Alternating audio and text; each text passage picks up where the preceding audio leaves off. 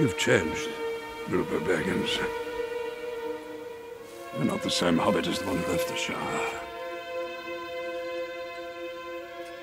I was going to tell you. I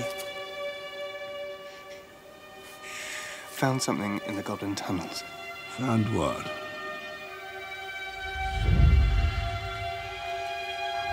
What did you find? My courage. Good. Well, that's good. You need it. A clip from, obviously, I mean, do I need to back announce it? I probably do. The Hobbit, The Desolation of Smaug. Martin Freeman is here and he's with us. Well, he's in a posh hotel and I'm in the studio. Hello, Martin. Hello, Simon. Oh, you've changed so much there. I know. You're quite at home in that posh hotel, aren't you? It's pretty hard to get me out. You need a tin opener. Had a fantastic time watching The Desolation of Smaug, which when I went in, it was The Desolation of Smaug. And then only halfway through realised I'd been saying it wrong. Yeah, I know. I think everyone's having that. They're having sort of having to retroactively pronounce it differently all their lives. Because I think everyone came into it thinking it was Smaug. But yes, it has been decreed officially. Yeah, and then I had a pronunciation lesson from Stephen Fry. It was on my Radio 2 show a few days ago, and he said, he said, no, it's definitely Smaug. So it's definitely Smaug. Although sometimes Peter Jackson, he puts a little sh in there for some reason. He calls him Schmaug.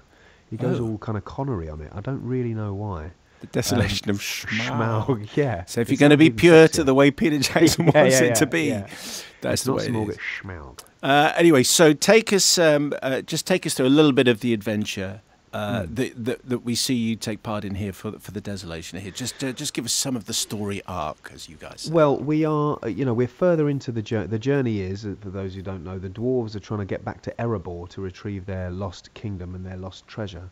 And I've been kind of not exactly press ganged, but I've gone along for this ride. Why, I know not really at this stage. I think I'm a bit of a loose cannon, and I don't really know why they want me. But apparently they want me to burgle something at the other side. So you join us right in the midst of the trials and tribulations of being on the road and facing lots of dangerous foes and being chased by orcs. And we encounter spiders and elves, and Bilbo proves himself to be more than helpful on several occasions. In fact, he proves himself to be totally invaluable, actually. The great thing about having orcs as your number one enemy is they're very easy to kill, and dwarves are fantastically difficult to harm in any sense. Yeah, it's good that, isn't it? It's good. It's almost as if it's slanted in our favour. It is. But you have the ring. So just explain how that is fitting in and where Gandalf fits in with this bigger story. Well, Gandalf is kind of uncovering the greater sort of picture is that the Dark Lord is rising again, basically, and is summoning his forces. The Dark Lord is always rising again. That's what Dark Lords do, isn't it, in general? Yeah, why even bother saying they're rising? You just say they're rising. And so, yes, basically, I don't want to say too much, but there is a darkness in Dol Guldur, for those who know their Tolkien, that is coming to the fore, and Gandalf has got to deal with that, while all we're thinking of is getting to this mountain, and what we know is going to be at the end of that is a dragon called Smaug, but even Smaug knows of the greater plan that is afoot. So we're kind of playing the shorter, or the smaller game, but the smaller game is big enough for us, because we're facing death and danger all the time. And how has Bilbo changed from what we saw last time? I think it's like the journey from innocence to experience, I mean, obviously he has the ring, and as we know, the ring kind of exerts a hold over the person who is carrying it. But I think it's not, even without the ring, he would have to have changed, because he's essentially been at war for however many months he's been out of the Shire. And war changes people, and that experience of having to kill or be killed changes people. And he finds himself in situations in this film where if he doesn't act, then who will? If he doesn't save his and his comrades' lives, then nobody will. So he has to do it. And of course the ring helps him to do that, but I think the impetus comes from the same place, which is loyalty to his friends. When you went back, I understand you did some additional shooting over the summer to put in some extra stuff. Was that fantastically? I mean, I imagine this whole thing, apart from being very hard work, is enormously enjoyable. But to go back knowing about the success of the last movie must have given you a certain swagger. Well, I don't know. I guess so. I think it would be hard to know what it would be like if the first one had tanked. You know, I'm sure if the first one had tanked, it would have been a very different 6 weeks that I'd spent in New Zealand this year. I think we were all quietly confident as we were doing it that people would want to see it. I mean, either it's one of those very few things you will ever do in your life when you think, well, whatever it is, people will definitely see this film because there was a hunger to see it and there's already a ready-made audience to see it. And they've lapped it up, thank God. But yeah, I must admit, there's not much swaggering on it because you are still working. It's the job, you know, and the job is immensely fun. But I'm honest to God, no one was going, yeah, what about that $1 billion, eh? There's some great. I mean, I don't know how much we can just shout. You know, if I'm saying something inappropriate, but clearly you have some scenes with Smaug, Yes, and I clearly do. Smaug does wake up from his position in the Lonely Mountain. Yes. And of course, this is. I mean, so there's two things I want to ask you about. First of all, what's it like to do so much of this very, very important scene, but to something that isn't there?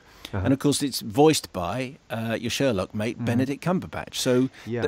and those scenes are very important. And They are. were they really difficult? They're as difficult as that technical aspect of it gets. You know, acting is it's most fun for me when you're looking in the eyes of the person that you're acting with. You know, if you're able to actually share that space, that's the ideal.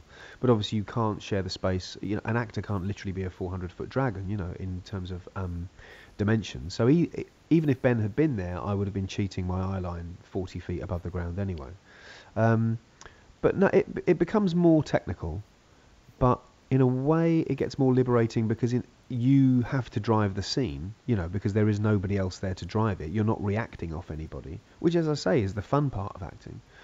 But you are kind of more in the driver's seat, so to speak. I mean, ultimately, of course, Peter Jackson's in the driving seat, and it's choreographed and it's very planned.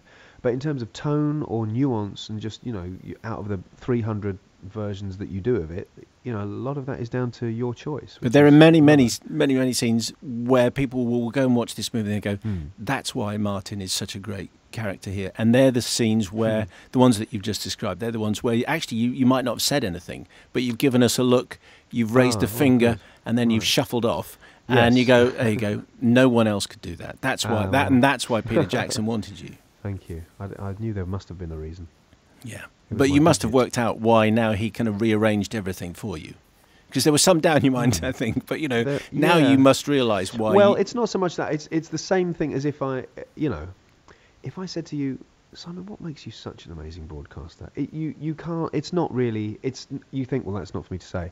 And so when people say, as they have every right to do, why did Peter say you're the only person born to play? It's like, well, I can't, that's not for me to say. I think I'm perfectly capable of playing Bilbo. I doubt very much that I'm the only actor out there who could have given you a good Bilbo. You know. Well, I think, but yeah, frankly, mine would have been best. Yes, I think we're entirely in agreement. I just want to read an email to you from Steve Boniface. It says, so far. Yeah, it says, Dear Smaug and Desolation, my girlfriend Jo, having listened to Simon across various BBC radio shows for several years, was until recently completely unaware what he looked like. In fact, in her mind, Simon's voice matched the face of Martin Freeman. Oh, okay. When I showed her a picture on the Five Live website, she refused to believe that the face matched the voice. And it wasn't until I showed her a video of the famous Sex and the City 2 rant that she started to believe me. So could Simon apologise for not looking like Martin Freeman? But I think, to be honest, if we were both actors, we might well have gone up for the same sort. We're not a million miles from you. It's not like you thought she thought you looked like me and then you ended up looking like, I don't know, Peter Lorre. Or an something. orc. Or an orc. Yeah, I mean, we're not, you know, we're both white men with fair hair. How about that? Okay. What was, hang on, I'm going to break off here. What was the Sex and the City rant? Oh, that was Mark. That was Mark going on. It was like a half-hour explosion of rage. Oh, was it? Okay. Yeah. That's, well, you don't want to be in the way of one of them, do you? And did you bring away any souvenirs from Middle Earth? A few coins, a few pairs of ears, some. Oh, I love. Well, a sword of one of my stings, one of my sting swords. My Bilbo's dressing gown that he wears in Bag End, which I Lovely. wear around the house a lot. It's a beautiful sort of quilted dressing gown. It's lovely. But not too much, no, because some of that stuff is really big, And Well, it's my gonna- house won't fit it in it. It's going to be a fantastic few weeks in the Freeman house with not just with Smaug, but with also your other show with Benedict Yes. taking a few headlines. Yes. So look out, everybody. It's the year of Martin Freeman. Martin, we always enjoy having you on the show. Thank you Thanks, very much. Simon.